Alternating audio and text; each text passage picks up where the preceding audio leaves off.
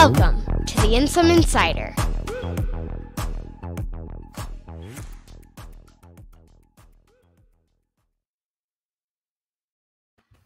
Welcome to the Inside. This is the Insum Insider, your source for Oracle Apex tips, techniques, methodology, and really wherever that discussion takes us. I'm your host, Monty Latchley, coming to you from chilly Houston, Texas. And with me today, as always, is my good friend and member of the Insum family, Michelle Scamity. Hello, Michelle. Hi, Monty. And Sochi, apparently. At the helm, keeping us on time and task, is our producer, French-Canadian, Mark Rule. Bark for me, Mark. It's Thursday, December 17th, episode 24. And thank you for spending a piece of your afternoon with us. Coming to you today through the miracle of StreamYard. Michelle, you did an awesome job last week. I am going to be forced to raise my game. Thank you. And you'd think I'd know by now. They say never to work with kids or animals, and my animal is always around. But you were missed last week. But as you saw, I had it already. You were sort of with us in spirit anyway. Yeah.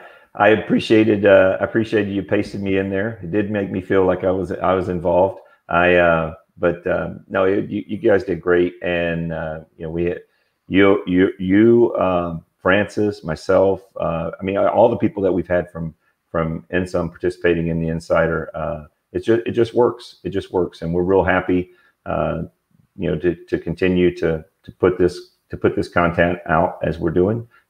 You guys that are attending, please give us your feedback and let us know what subjects you'd like to hear in the future. We're going to continue to follow the demand, and your feedback is very, very important.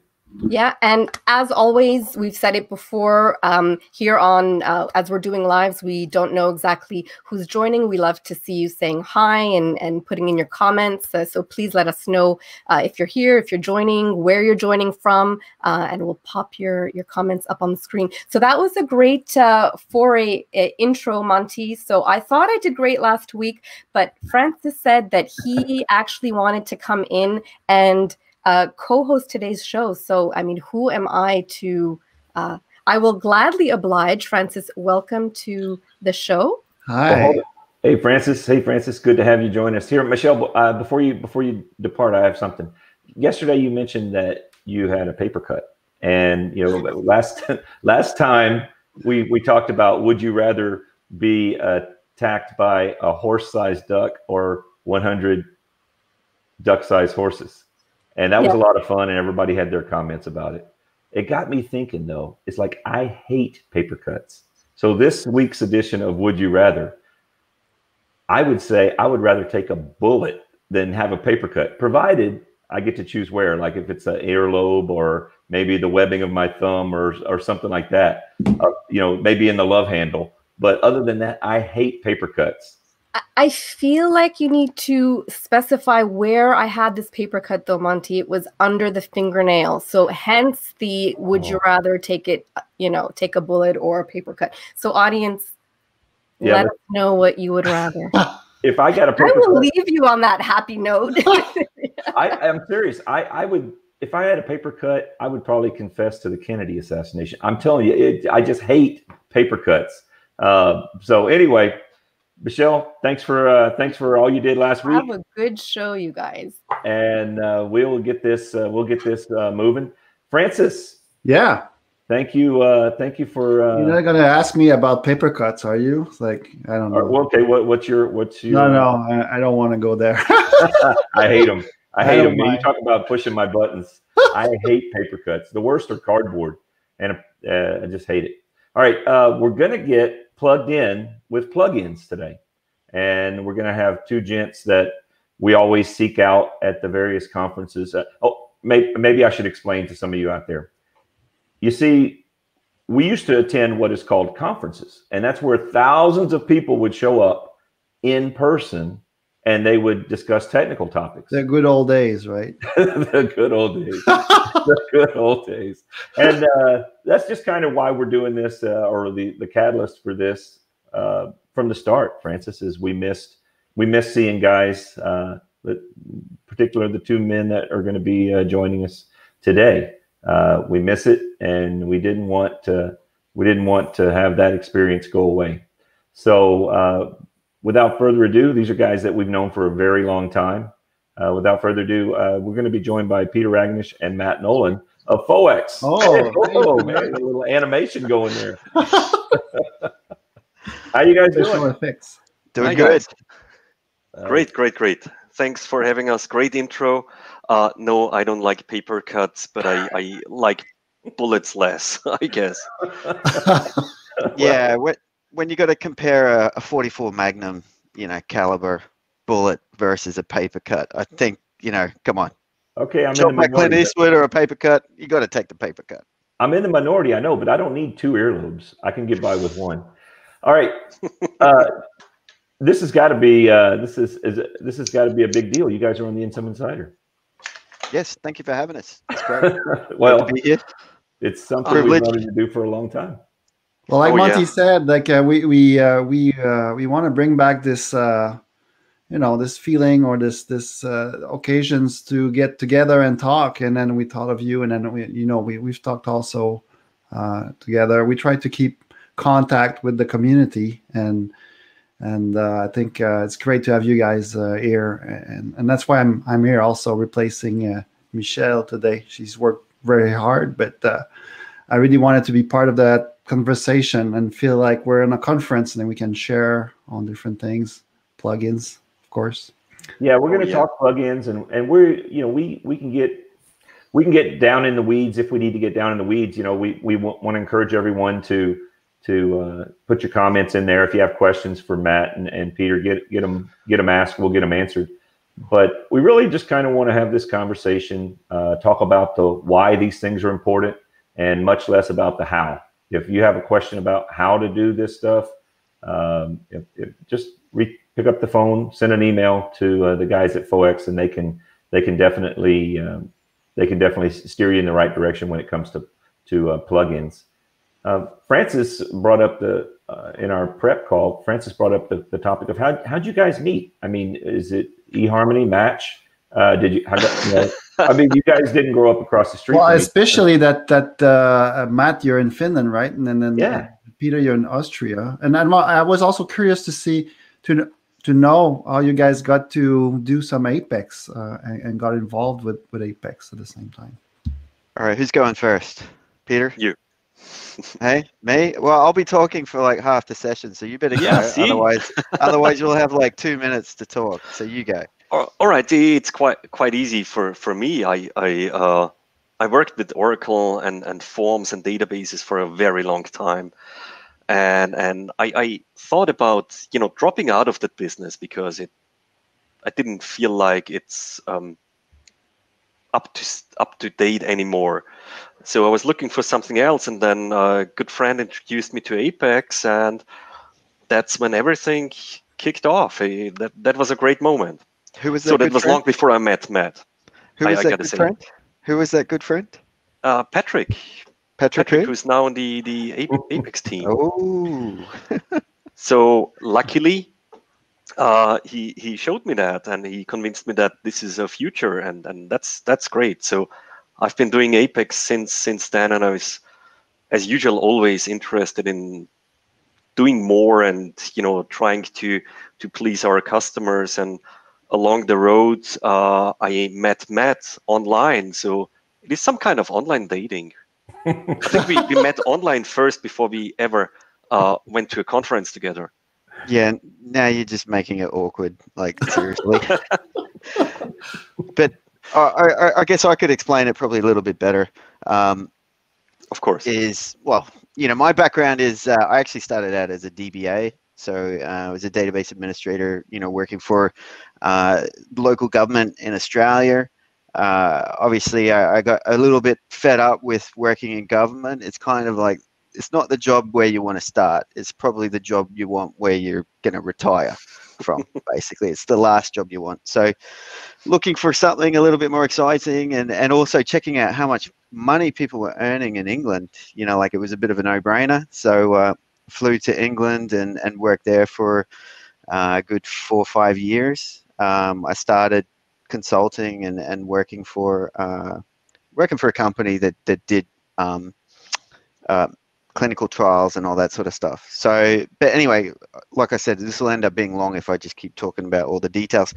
Long story short, I ended up working down in Brighton, you know, and I met my wife in London as well, and we basically started living together in Brighton, and we spent 4 years there, had 2 kids, and that's kind of where the motivation came to actually work a bit harder, was once the kids came on board, and I was like, hey, I haven't really been saving any money or doing anything, and the DBA work, you know, like I was always doing a little bit of development on the side. So when I finished, you know, when I was at university, I did programming and stuff like that, and I did a lot of Java development, and you know, I enjoyed that. And so as a DBA, I was always looking for sort of developer type tasks, you know, creating reports, writing scripts to collect data and that sort of stuff. And then it was when working in this consultancy firm, and they asked me to create some reports in Apex. You know, like I did that, and then they wanted a checkbox, you know, like on the report, you know, to be able to select things. And I was like, oh, I don't think you can do that. And the boss said, you can't do that. That's a useless product. Like, seriously. And I was like, well, wait a sec, because I did like Apex because I was easily able to create a few things. And I was like, wait, let me investigate that. And so I started investigating how to do it. I did it, and I felt really good about it. And then that sort of got me started on doing a little bit more and more and more. And it was always the boss saying, hey, that's not good enough. You know, I want something a little bit more feature rich, because they were using Swing, Java Swing UI or whatever for one of their apps. And so I was always trying to match like a desktop like experience, you know, from the get-go with Apex, and that led me to hunting around for things, and then I started creating integrations, and you know, I really got bitten by the developer bug, and I left the DBA stuff behind, which was really uber stressful. Like you know, development's so much better than you know, mission critical. Usually it's the other way around, no? It's like you go from dev to DBA, or yeah. Well, I was quite lucky because my salary didn't drop; it stayed the same. So I was quite lucky from that perspective. And you know, the company that I was working for had a bunch of customers. You know, like actually, you know, as a DBA, I used to look after the Economist magazine's databases. And that was quite cool, going into London and going into their office. It was like really posh and everything, and we were kind of working in a sweatshop down in Brighton, so it was kind of nice to get into London. But you know, like these different experiences and stuff like that, you know, like, so we were able to, you know, find some opportunities to build applications and stuff, and then I started blogging about it. So you know, like because we were in a consultancy environment, you kind of having to do a bit of salesy type stuff, and I don't know, for some reason I just started blogging, and you know, like my blogging in the beginning probably wasn't great and everything, but I also got into Photoshop, and I really started doing a lot of different things, and it was through the blogging and stuff like that, which is how I came across Peter. You know, was in the community, you know, you'd be sort of following people and stuff like that, and you know, I'd just be posting the stuff that I'm working on. And so eventually, having 2 kids now in Brighton, you know, there were 2 and 1, and we decided we wanted to sort of settle down somewhere, and it wasn't really in England. I wasn't too keen, so it was Australia or Finland, and you know, Finland won out, and we've been here now 10 years. We end up having 2 more kids, so that's 4 in total. But after coming to Finland, you know, I actually got made redundant after 3 months, which was a bit of a big shock. I didn't expect it. And then that started like a real sort of a real mad dash to try and set something up, which I just went freelancing, trying to you know, find opportunities, and I worked on some crazy projects with some crazy people at different times, taking any sort of job. And you know, I also started writing plugins at that time, you know, to generate some side income, basically, if I could. So there weren't many people actually selling commercial plugins. I think Dimitri and John for Apex Evangelist was the only other company at the time. Yeah. So there wasn't much competition. you know, and I wrote like a multiple file upload plugin, and you know, so I was looking for something that was hard to do at the time, but people might want. And anyway, so it's through these work efforts and stuff like that, and posting stuff. And I distinctly remember I did like this body chart for a physiotherapy company, and Peter, you know, replied on the blog post, "Hey, that's really awesome," and stuff like that. And you know, like coming back to when I was building all these wanting to build desktop-like functionality, I found a web JavaScript framework, essentially EXTJS, and started integrating that to try and get a consistent UI, because we were building apps for customers and we wanted a consistent look and feel. They were looking for a rich type of user interface, and it was a commercially appealing way, because basically if you go in there as, hey, we do Apex development, and they're like, well, we can do Apex development. What are you bringing that makes you different? So that was the differentiator that we were trying to bring. And then it was through creating some plugins using essentially EXTJS, you know, that I realized that, hey, there's a business opportunity here. You know, what if we able to put all these together into like a framework, you know, maybe that we could build a company out of that. And so at that time it was like, can't do this on my own. I haven't got enough. There's not enough hours in the day with kids and stuff like that. And you know, because I'd looked around, I'd shopped around, I'd had a few dates, you know, with different developers and stuff. I was in Helsinki meeting a couple of local people, and that didn't work out. And I think I approached Peter and I said, hey, are you interested in something? And Peter actually flew out from Austria, and you know, we both stayed in a hotel in Helsinki. And it was funny because Peter was acting all strange when I met him. Apparently he brought over a couple of beers in his suitcase to give to us, and that exploded, you know, on the plane because of the cabin pressure. Oh, gosh. So all his clothes were like trashed, smelling of beer. I thought he was, you know, I thought he had a bit of a drinking problem. I think that was just a cover. Matt, I want to get Peter's take on this too, but we're out of time. Well, thanks meeting you guys. Great job. It'll keep going. I mean, I know that's probably. I want to tell you guys, I came here with more than one question. Yeah, we have a list of questions, and that's going to be we're going to get to them sometime in the spring. Yeah, after that night together, you know, it was a match made in heaven. There we go. And then that's where the company got born from. Hotel in Helsinki. Well said, Matt. Well said. Yes. Short night. Yeah. All right, let's Peter, okay, so you guys kind of met online. You guys decided, hey, we're better, let's do this thing. Was it plugins from the start? Was it trying to really emulate the desktop functionality from the start? Or, I mean, you know, Matt said he was looking for things that were difficult to do and thought that a plugin would be the right approach. I mean, did you guys go all in with plugins per se, and that was your your focus, or was it more just a general Apex consultancy, and then you started to get pushed more and more into the plugin space? No, it was plugins. So we said, well, if we want to do something that's new and nobody else does, and you know, we set up a company together, we have to go all in. So we said, well, let's create plugins, and the important thing, those plugins should work together for whatever goal, right? I'm not sure if you know, creating desktop-like applications is the right term, but definitely building something that wasn't possible at the time or wasn't easy to achieve, right? You can do whatever you want in Apex. It's extensible, it's open, so you can achieve everything. But not everyone can achieve everything. That's the big thing, right? So if you want to enable others to achieve certain things, then give them a plugin and they can do it. Well, you know, we use plugins, but we use them pretty judiciously. You know, because you know, there's pros and cons to using plugins. I mean, for you guys are all in on plugins, so you probably look at it as a whole lot of pros and very few cons. We think there's pros and cons. We do use them, and they are extremely beneficial.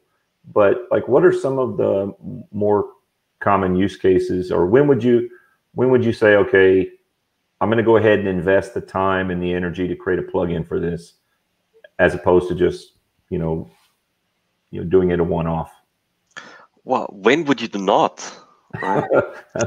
that's the question. I gotta admit, for every, so we do have that plugin framework, which is big and then enterprise type. So let's put that aside. Let's focus on single plugins, and there is a bunch of plugins out there in the community, and we also released some of those, and then others do. You guys create plugins, or some of your developers do. So that there's so many advantages of creating a plugin. The only downside is it takes time. Yeah. Right. You can solve your use case quite quick, but to package it as a plugin for anyone else to use, it takes way more effort. You need to think about different modes of operation. You need to think about settings and different behavior, documentation examples. So probably for every plugin we released, there is tens or dozens we haven't released because there is still a long way to go, or it's simply not feasible to do. And how do you approach like the upgrades? And then because when Apex comes out, there's a lot of upgrades within a year, usually like 2 nowadays. And how do you approach that? Do you usually see that they're upward compatible, that most of the time they work, or you always have to wait like a couple and retest everything and recertify or rebuild your plugins and make sure that they work? What's your approach on that? Well, we aim to release, the open source ones, a set of them for every Apex release. So at the moment, we're certifying 20.2, and we'll release a set of FOSS plugins that will support 20.2, but technically they still support 20.2, because I mean, like, these ones are pretty small utility type plugins, like, that are just useful for regular sort of tasks that you're going to do. We've got like notifications, we've got things like timing actions, debouncing things and throttling things or delaying things. We've got some interactive grid functionality for adding buttons to menus and to the toolbar and stuff like that. So there's not a lot of overhead basically in maintaining and managing them and releasing them. So we want to follow the Apex release pattern. So we'll release FOSS plugins at least twice a year. And what we want to do is add more plugins to them as we release as well. But we've also made a point that we might release plugins in between releases. So we're not tying them directly to a package that you only get it twice a year. They'll come out basically when they're ready. But yeah, there is always overhead in testing and stuff like that, having environments to do that. But we've got a team of guys, and we manage it between tasks, between work projects. So end of year, we're actually really busy at the moment, so which is why we're a little bit behind on releasing for 20.2 support, but it is coming very soon. We've been working on it, and there are a couple of extra plugins that we're going to introduce. So can you explain a bit? That I know you have like the FOEX, like you said, Peter. Like there's the whole framework part, and then now you guys have individual plugins. I understand. So can you go there a bit and explain what's your approach on those two things? They're two different things, right? It's actually 3 different things. It's the enterprise framework, if you want to call it like that. Then we started to build some standalone commercial plugins. So the first one being released is a file upload and image annotator plugin. So it's quite handy because you can not only upload files, but you can also paint on pictures and set markers, and there is a bunch of interesting use cases for that. Anyway, there is other commercial plugins in the works. Matt has more details on that. But the third part is open source plugins. because we found there is need for many tiny things, or we just wanted many things for ourselves. We said, well, we don't, we just want to give them out. It's not worth to sell it, but it's still a good open source use case. And so we pushed them to Apex World. They were so kind to introduce new categories, because we said, well, they are free, they are MIT licensed, you can use them in any type of project for free. But if you want, or for some regulation purposes, you need some kind of commercial support, we are providing support for that. So that's why you see commercially support written on Apex World or those plugins. But it's optional, right? You still get the same plugin. You just might get a tiny quicker bug fixes or stuff like that. Well, that's nice, because I feel like sometimes that's the question we get a lot, is like, what happens after, once I start using it, security wise, upgrading, and then support and whatever else. So you guys are offering all of that. I find that's pretty good. Well, it's a bit of a no-brainer for us, because we're doing that sort of work all the time. So it's not a huge overhead for us. We started an initiative because we want to increase the usage of plugins, because, there are people like yourselves that are a little bit skeptical, or, it's technical debt basically that you're taking on when you get a plugin, because you get that win up front, that little hit, but basically over the longer term, it's like, well, hey, when upgrading, new versions of database, operating system, new versions of browser, so many different variables changing, and you can find yourself that you've used that plugin extensively, or it's in a critical part of your application, and it stops you from upgrading, and there's a cost that happens. There's a big cost impact. So it is something to really, really think about. And for us, we wanted to be the company that is just there to support you if you need it. If you find yourself stuck in that situation, well, there is somewhere to go to, rather than going, oh, I don't know how we resolve this. Well, it's, hey, you can come to us, and we can get you out of that situation.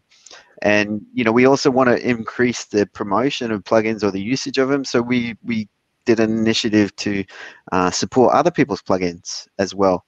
So there's a number of developers that we currently support their plugins for them. And what we're trying to do too is basically we get some support money coming in for those, and we funnel that back to the developers basically as well, because we know what it's like. I started out as a freelancer, and I know it's tough, and we want to be able, because now we're in a good position that we can provide that level of support, be there for them, accept the money, because we're a reputable company now. We've been around for 8 years, and we just want people, we want to support other developers, help other developers, and we just want the usage of plugins, because it's just saving time, really, at the end of the day. That's what they are. It's and it's just a different type of development. Yeah, Matt, hold on a second, Matt. There's a question here in the comments, like from Ashok. He says, like, commercially supported plugins, does this consist in enhancement requests? Yeah, as per needs. So you guys take enhancements requests also? Of course. I mean, like, there's within reason. I mean, like, if you ask for something to be enhanced that there's 1,000 hours of work for it, well, obviously we're not gonna do those sort of enhancements unless you want to pay a little bit more money for it. But small enhancements, small improvements, yeah, I mean, we'll do those, no problem. We just actually had a request come in the other day for a small enhancement, and we turned it around. We got the email came in at 10 p.m. and they had the plugin update by 10 a.m. in the morning. Wow. So you're saying you're supporting other plugins than your own, right?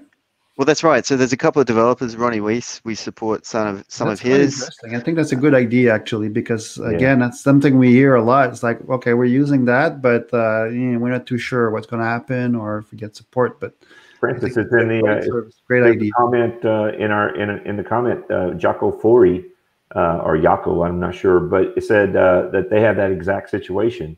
So I would say reach out to the guys at FOEX. it said that they have a plugin that the developer is no longer supporting. So So how do you approach like the new features that Oracle brings in? Because like we know the Apex team, you know, they always improve and everything. And I remember back in the days, like with the first versions of Apex and HTML-DB, we did build a lot of JavaScript stuff and then try to, you know, come up with things that weren't in the product. And then that's kind of a reason why they opened it, the plugins and everything to add new features and new items and regions and whatnot. But they're still improving, and sometimes we're using a plugin. The list of value is one that comes to mind that, it's in the product after. Do you deal with that in any way, or you just don't care and then it's just...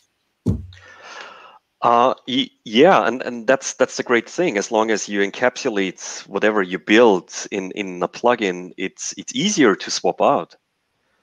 So we recently had an Apex upgrade project that came from roughly 5.1, but some apps were 5.0 or 4.2 to 19.2. And they had a couple hundred Apex applications, and they used the super LOE heavily. Yeah. So I think they had 811 occurrences of super LOE, which didn't behave too perfect anymore in 19.2. So we said, well, we could fix the super LOE, but going forwards, you might want to use the Apex built-in the new pop-up LOE, which is great since 19.2. So they said, okay, yeah, how much time does it take you to swap out all those occurrences? I said, well, let's take a different approach. We can write you a script to swap them out all at once. That obviously means you need to invest a little bit of time in the beginning, but for this number of tasks, even if it just takes like 10 minutes to change that old super LOE manually into a new pop-up LOE, it's 800 times 10 minutes, and then you haven't tested it. Yeah, you need to test. So they were quite relieved to see how it works. That's great. Yeah. So we usually whatever we try to do, we take a step back and try to think of, is there a different approach than to just build it manually? Because even though the first task is exciting, but if you have to repeat it over and over, I don't want to do that. I'm too lazy for that, right? I want to do fun and exciting stuff. There is a caveat that we have to say there, though, is technically Oracle doesn't support you updating the data dictionary directly. So for everybody listening, you kind of got to be careful when you do something like that. All right, but well, I haven't said we do. We're professionals. Right? Well, but we're professionals. We know what we're doing. And that's the thing. It saves so much time, and this is the great thing about Apex, that it's all in SQL. It's all in tables, and you can use SQL, to query it. We do through the views and stuff like that. And there's so many cool things that we can do with Apex because it's dynamically generated. We can query, the structure of a page as we're rendering it, and do some really interesting stuff because of that design, which also means, hey, swapping out old functionality for new. And yeah, it does. I understand where you're getting at, Francis, with saying that Oracle brings out new functionality. When we started with our framework in the beginning, it was the grid component, which was one of the main components that we brought in for inline editing, just to solve some of the problems that the tabular forms were having. And obviously that was great, but 2016 Oracle introduced the interactive grid. So, and a lot of people say, well, hey, your product's dead after that, but it's not exactly true, because there's a lot of functionality that we provide, and there's a lot of still capability that we have in our grid that's not in the Apex grid, but vice versa too. So we obviously lean and advise people on what the best tool and solution is for the job. So we do standard Apex projects, and that's why we've got some of these open source plugins as well, is because at the end of the day, when we're doing these projects, we're trying to make it more efficient. We're trying to do things in a more efficient way and a more structured way, because writing plugins just centralizes all your code, essentially. So, and when you're building a lot of different applications, you know, like you can manage it centrally. It just ticks all the boxes for better development. You know, like, and people go, well, hey, it's plugins, but for me, it's just structured development, really, in Apex. You know, structured customizations. You know, it's kind of like macros and shortcuts and all that sort of Yeah, stuff. and it's available in the product, right? They made it so that it's made for that. I had another question. In 22, there's this new plugin type, like the REST data source connector plugin, which I find is quite interesting. Did you guys started to do something with that and then looked at it, or is there any plugins available that I don't know? Do you see any plugins, or do you have any ideas around that, or what's your take on this? So we love the better Apex gets, the more possibilities we have, right? The more plugin types, the better. So everything is an opportunity. In terms of the REST AP, the REST plugins, we haven't implemented one yet. Yeah, Matt? Well, yeah, I mean, we wait for customer requirements. So, you know, we're obviously back in the day, you know, you could spend a lot of time doing R&D and stuff like that. But unfortunately, you know, now with the workload that we've got, you know, that free time is really limited. Boy, well, it's, you know, like I don't know when I've got free time. But I do actually have a holiday coming up. I'm leaving at 4 a.m. in the morning to go up to Lapland skiing, and you know I'll be working till midnight tonight. So, you know, like trying to get every last little thing done so I can have a bit of a break. But I'll still be taking the laptop. Yeah, I know what you're saying though, Matt. It's like, you know, in the nature of our businesses is that, you know, you've got people coming off of projects and people going on to other projects, and so there's always a transition period. There's always a bench. You know, obviously, consultants try to keep that bench small, but I mean, we're just like you guys now, where, you know, there's no bench, and we're just going a mile a minute. So, and that's another segue I wanted to make into. I'm glad that you guys went all in on plugins, because it's sometimes, if it's going to take more time for us to create a plugin that we need for a specific instance, that translates to higher costs for the customer. So we have a hard time, you know, determining when we invest. It used to be, you know, if you had some people that could make that investment, people that were transitioning between projects, that's one thing. But we appreciate being able to use these plugins and not having to develop them ourselves, because, you know, we want to do the right thing for our customers. Well, I think there's a good analogy.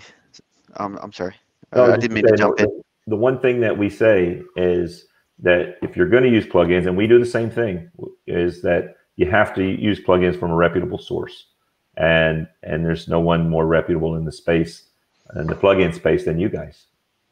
Well, it's either that or be ready to take it on as your code. Yeah, right. That's okay, right? If you decide, hey, I'll use this plugin as a jumpstart, and it's part of my application now, so I take care of, you know, any future upgrades. That's all right, but it has to be a conscious decision. Yeah, absolutely. We have a question here from Anton. It says, I'd like to see a feature plugin, the ability to add large-scale functionality like the Apex features, feedback, activity, monitoring. Any idea if this is in the works? Well, we would have to relate this question to Joel, who just joined before. Hey, Joel. But yeah, I'd love to see something like packages or plugins with shared components, like, so that you can bundle a plugin with tables or packages or whatnot. That would be interesting. Think of what we could do then. But it's a bit more than a plugin, though. I mean, like these big features. I mean, you know, we're interested in doing stuff like this. So we've done, you know, there's all the little small plugins and stuff like that. But what's missing are big features. So, you know, we've just currently we're about to finish a Kanban board, you know, which we consider a big feature, and it's just a region plugin that you'll add on the page. Isn't there one available already on? There is one now. Yeah. What are you guys going to do differently in that? Well, you know, our goal is the user experience and stuff like that, is that we've built it from scratch ourselves as well. So we've got full control where we can choose, you know, the functionality that we add to it. You know, we've modeled it basically on Trello. So we've had a good look, you know, like at applications that people use regularly, and for us Trello, you know, like is something that we've used for years, and you know, we're just looking at bringing that functionality into Apex, you know, really easily. So you know, we looked at the open source plugin, and that's great, you know, like, and it's good for people, it's free.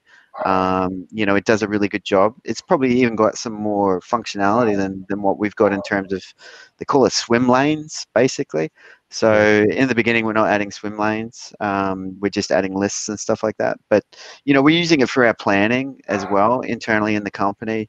You know, we've also got a number of customers that are interested in it. So that's another reason. But to answer Anton's question, yeah, I mean, that's as big as you're going to get, because the region plugin is the biggest thing that you've got. All right. And when you talk about what you get from Apex with that administration and getting 50 pages in your app and stuff like that, you know, you kind of like need a generator app, you know, essentially like that has some sort of metadata customization capability, and you can generate half your application. I do know that a lot of people have talked about that in the past, about opening up APIs, the Apex APIs, to not just to create stuff, but to update it. Because that's the real issue with the generator, is it's fine creating stuff, but you really need to be able to update it as well with an API. And if they did release that, yeah, I think we would see something like what Anton's referring to. But from a plugins perspective, you'll get these big region plugins. So, you know, we've got the Kanban board that we're looking at. We're about to start work on a scheduler as well. So it's like a calendar, but with a timeline component. So, you know, there's lots of different products that are available out there.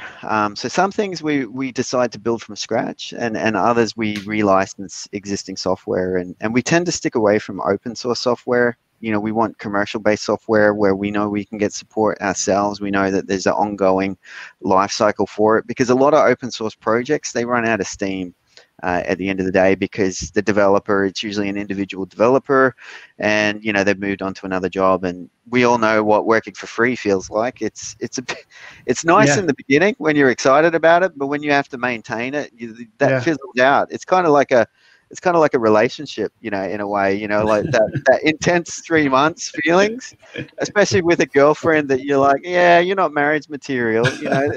That's like some of the open source plugins that are out there.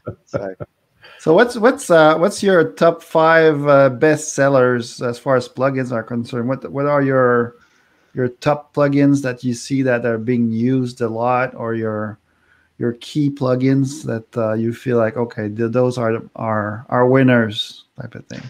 Well, I mean, it's difficult because we've got the framework basically. So that's something that we've had for the whole time. Like, we've had the image editor come recently. So, you know, we've got that in a couple of customers. I mean, we're kind of new in the commercial space basically, because we only released something earlier in the year, like these individual plugins. Funnily enough, you know, I actually built individual plugins before we started the company and licensed and sold them. And now there's United Codes. You know, Dimitri hired Bartosz, and they're outputting some nice plugins as well. So it's good to see more people in the space, that companies are going to have more choice. You know, there's more things that they can go to get the functionality that they need, because really, app development, speed of development is key for businesses these days, and that's what plugins really does, is it gives you a big boost. You know, it's like, you know, Apex is great, and it can't provide everything. You know, they can't afford to just have everything in there, especially plugins or components that aren't used that often by businesses. You know, like it's only a particular type of application that needs something, you know, like a Kanban board is not going to be used in every application, but it's going to be used by a bunch of companies in some applications. So the Oracle, it doesn't make sense for them to introduce that, because everyone will say, kind of a bit like web sheets, why are you working on that when hardly anyone's using that? We want you to work on core stuff, you know. So that is really what's key, is core stuff. And then companies like United Codes and ours that can provide additional things on top of that, you know, and that's really where the commercial opportunities are. And hopefully other companies come along. You know, we like competition. You know, it makes us work harder and better. You know, we don't get lazy. You know, like United Codes coming along, you know, actually put a fire under us to do a little bit more. We already had these plans in place. And then when we found out about them, you know, when we were sort of before we'd released anything, you know, we got a little bit like, you know, well, got a fire lit under us and started working a bit harder and stuff like that. But it didn't derail any of our plans. It just, you know, it's just really good to see other companies in the space. Yeah, So I agree. I agree. Yeah, you know, what we they would say like to see is, sorry, just the last thing I'll say probably. What we would like to see is in the community that the adoption of plugins is getting bigger and better. So we don't want to see anyone hanging there with a bitter feeling because a plugin they use doesn't work or has security problems. That's one of the reasons we started to introduce open source plugins. Well, I mean, that's always going to happen though. You're not going to stop that. There's always going to be someone who gets bitten, you know, like even by commercial plugins, because they you know, maybe they're just not happy with what they get. Well, yeah, but now they have a place to go. I mean, you know, you guys supporting other developers' plugins. So if like the gentleman that had a bad experience, if he reaches out to you guys are going to be able to help him with that plugin that is prohibiting him from going to 20.2. Well, so there is a limit to, I would say, because, you know, like maybe, you know, code quality, you'd have to look at some of these things. Sometimes it's not cost effective for someone to come in and fix these things too. You know, like companies don't have the money to fix the problem. So that's something to be really aware of, actually, is when you're taking on plugins is, you know, if you're doing it for a non-profit organization or something, you know, like that there's no money, you know, like that you're doing it, you know, for the love of it and stuff like that, you really should be careful and think about the decisions that you're making, because, you know, they might not be in a position to get it fixed. Yeah, that's true. You know, where I see where I bump up against FOEX is whenever we're doing some work. Maybe a company is going from Forms to Apex, and it seems like, with my experiences, those previous Forms customers want to see certain Forms, you know, look and feel, whatever, brought over, and that's where they've brought the FOEX plugins in. Do you guys see that there's you guys see that as a really common use case for your plugins? Is somebody going from Forms to Apex and they want to bring that look and feel over? So that's a difficult one, because we you know, I think overall roughly 50% of our customers for the plugin framework have a Forms background, but most of them did not migrate their old Forms applications. It's always about finding out what they really need, and we usually advise to, hey, rethink, you know, look at what you had back then, and let's take this opportunity and redesign, and then maybe make it simpler, make it easier. But you know, if you need that feature, then we can provide that. We don't want to get limited to, hey, those are the guys replicating Forms, because that's not the intention. It's offering possibilities. Yeah, that's really what our advice is to people too. You know, is to take that opportunity to kind of think things through. Your business processes likely have changed. A lot of these Forms projects are kind of long in the tooth. I do want to close on something else.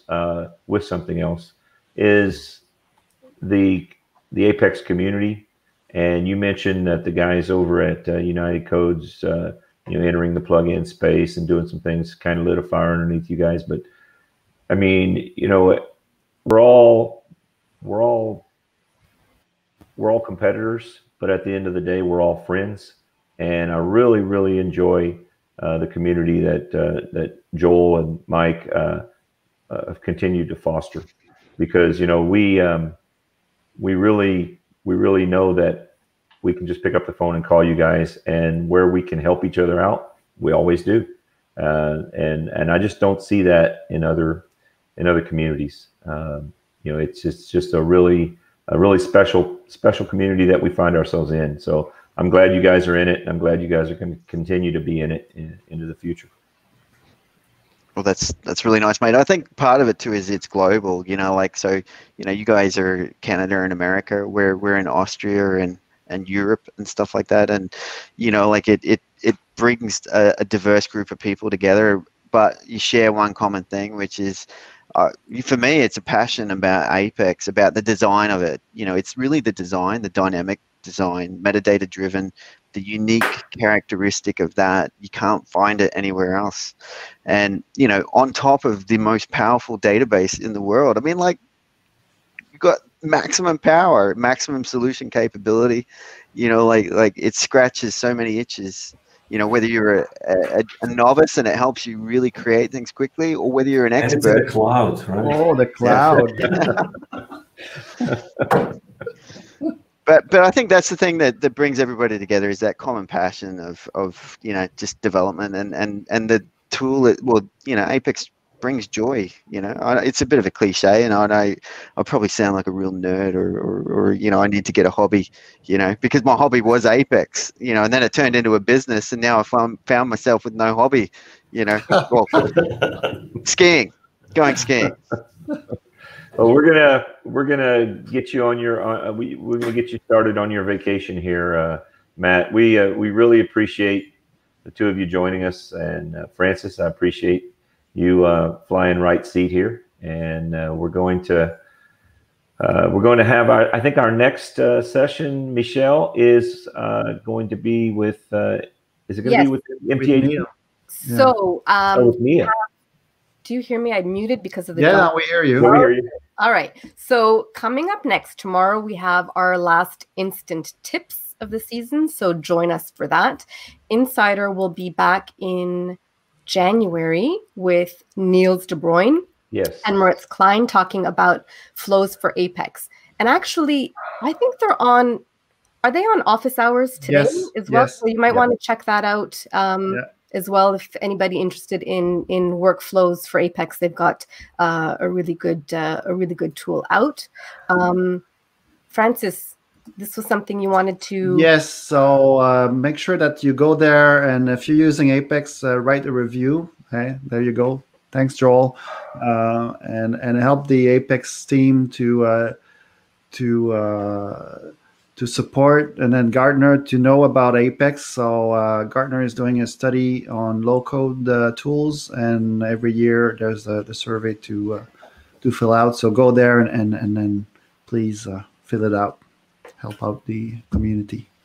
Do it now. Do it now. And guys, I have to say this is the last Insider before we all go on out for the holidays. So we had a little something for you, our friends in the Insider community. Francis is cringing, but I have to share. I have to share. As long as it's not a paper cut. Oh, no. You aren't ready for this, friends in the Insider community. Where is my... Oh, lordy. Yeah, Lord.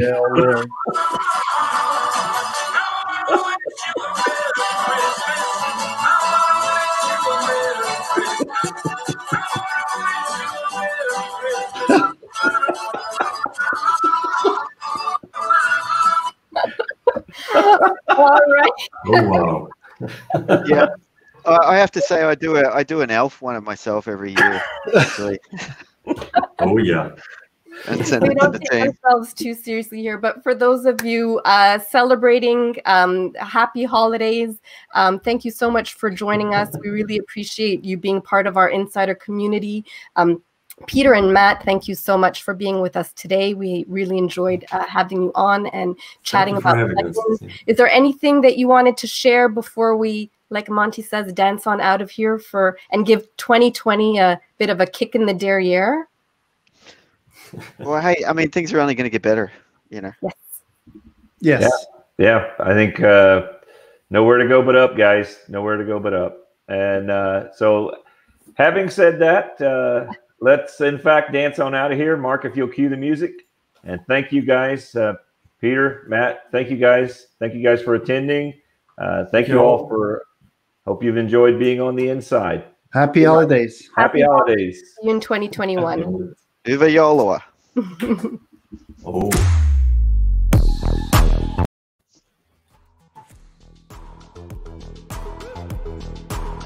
You've been listening to the Insum Insider.